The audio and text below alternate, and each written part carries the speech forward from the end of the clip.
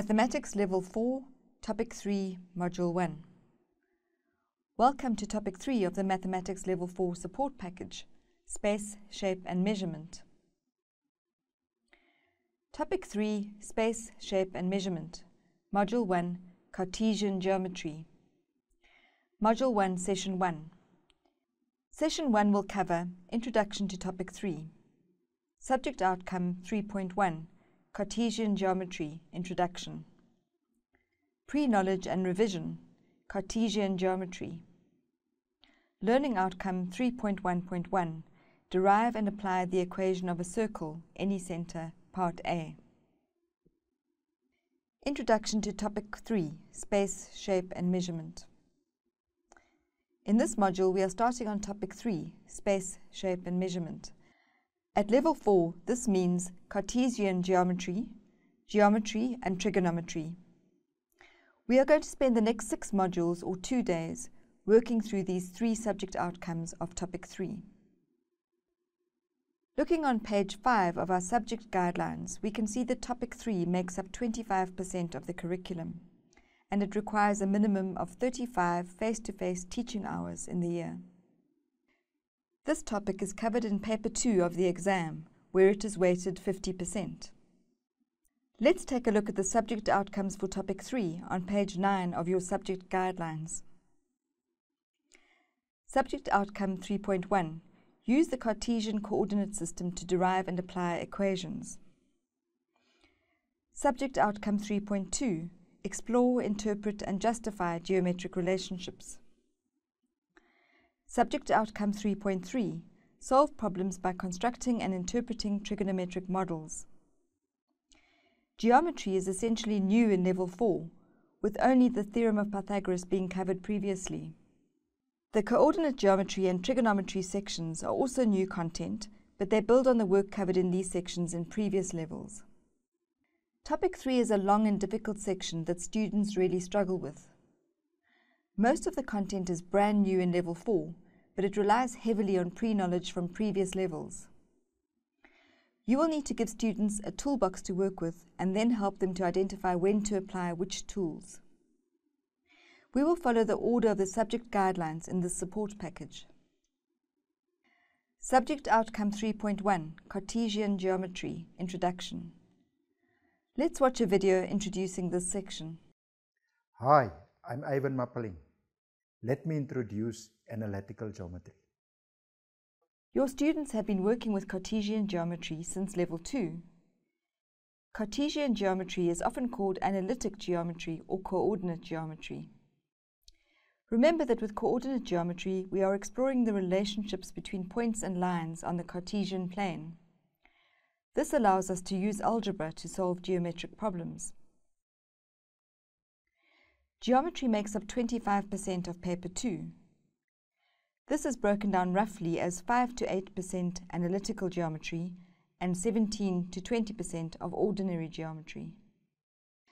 Let's take a look at Subject Outcome 3.1 and its learning outcomes in more detail. You'll find them on page 9 of your subject guidelines. Subject Outcome 3.1. Use the Cartesian coordinate system to derive and apply equations.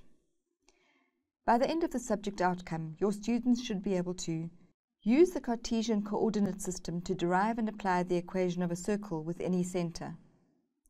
Use the Cartesian coordinate system to derive and apply the equation of a tangent to a circle given a point on the circle.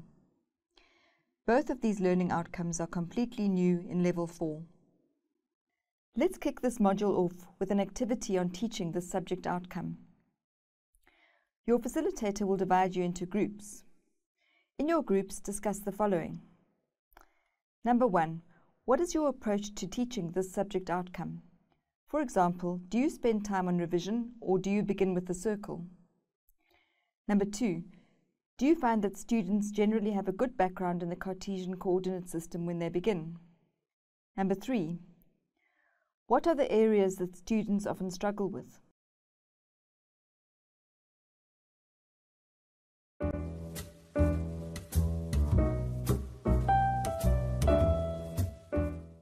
Pre-knowledge and revision, Cartesian geometry. What pre-knowledge should students have before beginning this work? Levels 2 and 3 covered various concepts and formulae that students need to understand and apply in Level 4.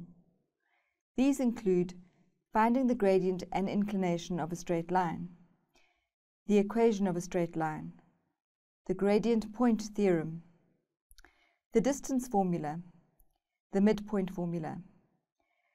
It's also essential that students know how to complete the square. This was covered in Level 3. Before we begin with the first learning outcome, let's revise some of this pre-knowledge. Remember that the gradient m of a straight line is calculated by the difference between the y values of any 2 points on the line divided by the difference between the x values.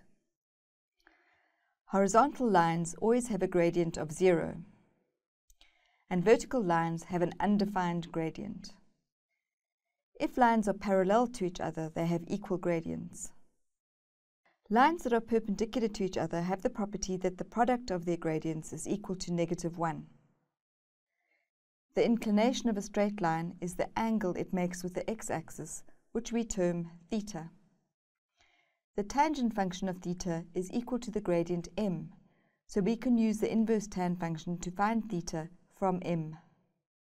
The distance formula is based on the theorem of Pythagoras, and we use it to calculate the distance between any 2 points. The midpoint formula is used to determine the coordinates of the midpoint of a line segment. With our background knowledge in place, we now need to approach teaching the coordinate geometry of the equation of a circle and a tangent on the Cartesian plane. Learning outcome 3.1.1. Derive and apply the equation of a circle with any center, Part A. The equation of a circle. For this learning outcome, we use coordinate geometry to derive 2 equations of a circle, one with the center of the circle at the origin, and one with the center of the circle at the point A, B. Let's start with the simplest case, where a circle has its center at the origin, and then see how we derive the equation for the circle. Any point on the circle will be at a constant distance from the origin, and this distance is equal to the radius of the circle. Let P, x, y be a point on the circumference of the circle. If we draw Pn perpendicular to OX, we know that ON squared plus Pn squared is equal to OP squared from the theorem of Pythagoras.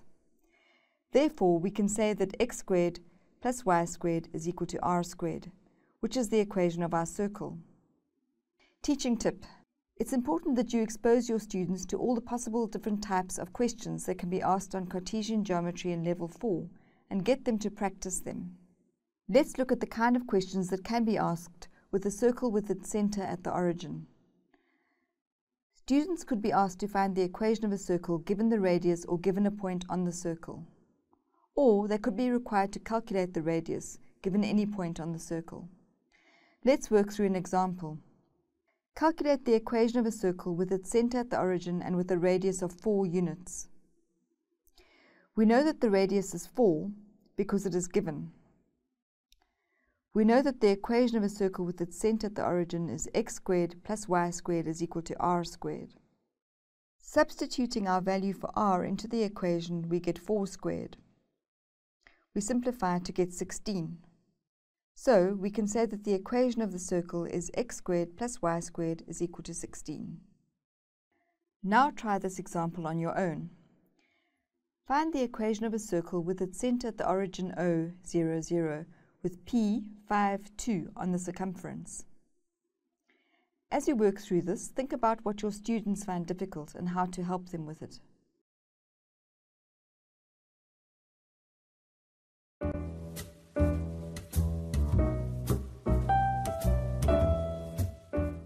Let's work through the solution to the problem together.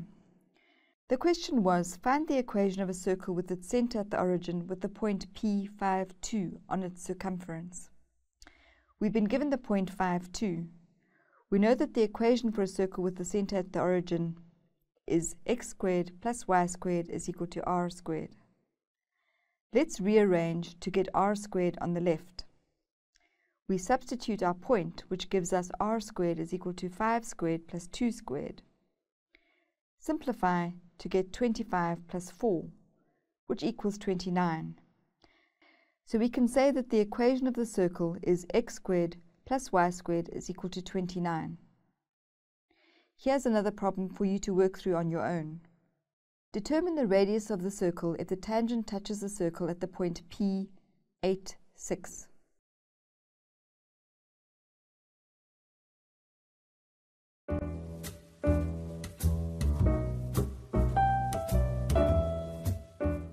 Let's watch a lecturer work through the solution. Let's consider the following example.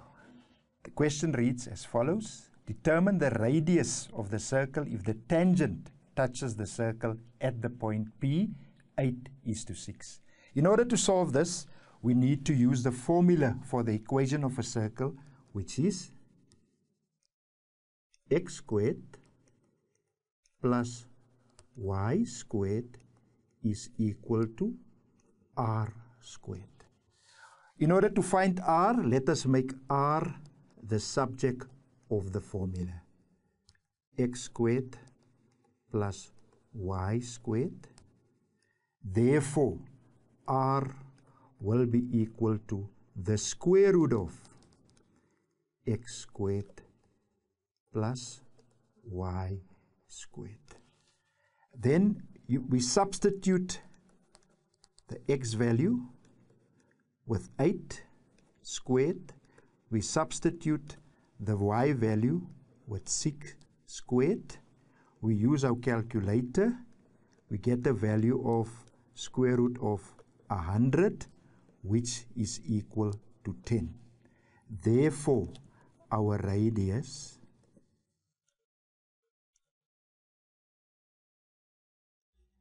is 10 units.